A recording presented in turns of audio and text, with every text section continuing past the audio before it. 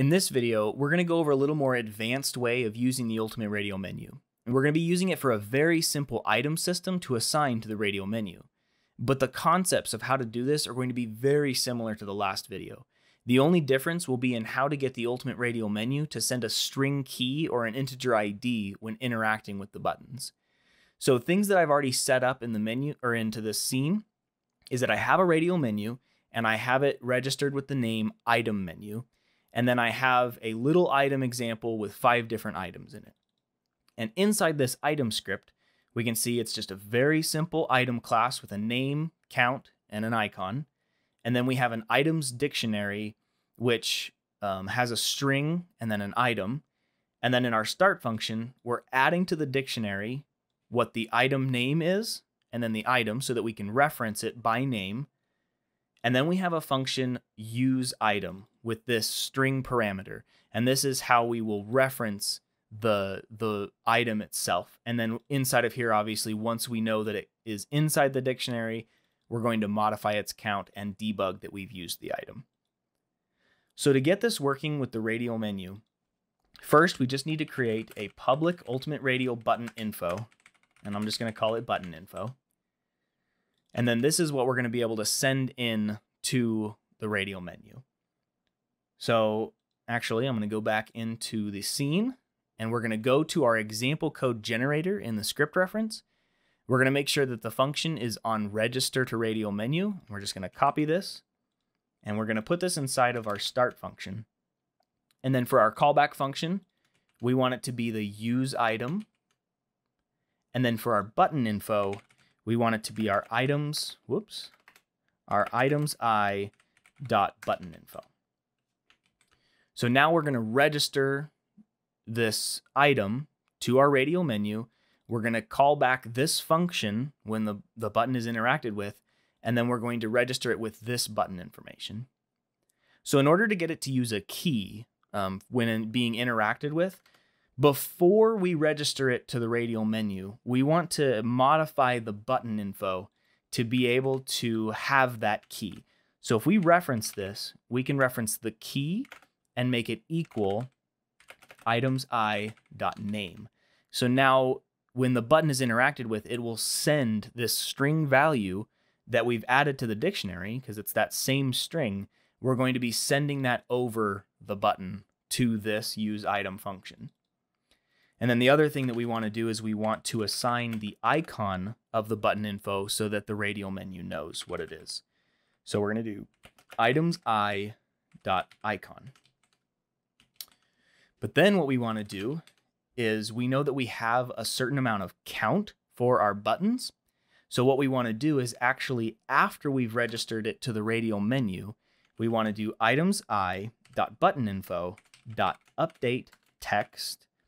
And we want the text to be the itemsI.count, .count.toString. And then this will update our text that's on our buttons to being the count of the individual items. So if we wait for that to compile, then we'll press play, and you'll be able to see that inside of our Radial Menu, we've added these 5 items to our Radial Menu. And when we click on them, you can see that in our console, we used the apple. And then when we clicked on this, we used the key. But we can see that the text is not updating when we use these items. So if inside of our useItem function, after we've modified that count, we know that we need to reference our button info and update its text. So if we do item dictionary, and we reference the item key, so we're referencing this specific item that is being used, now we can reference the button info dot update text, and we can update the text to our item dictionary count dot toString. And now, just with that line of code, we can go back into Unity, and after it compiles, we'll see that the text is going to be updated to being our current item count. So as I use apples, you can see that they're being used.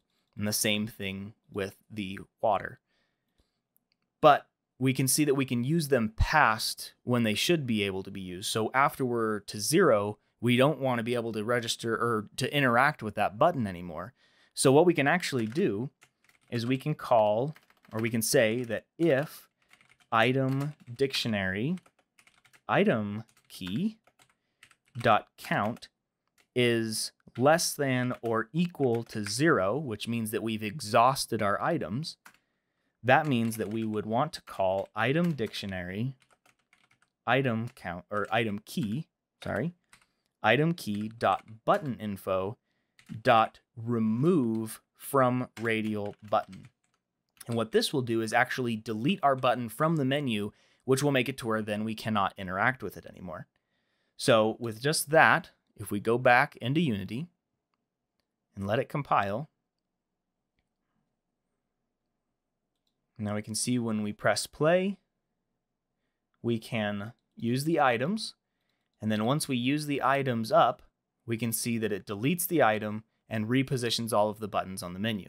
And you can see that as we delete other items, we can see the text being updated correctly, and we can see them being removed off of the menu. So this is a little bit more advanced way, just with updating the count or the text as it goes and other things like that. But it kind of shows how the button info can be used to communicate with the radial button that it's been assigned to, and how you can update the information to the user. So hopefully this video shows a little bit more how to use the Ultimate Radial Menu.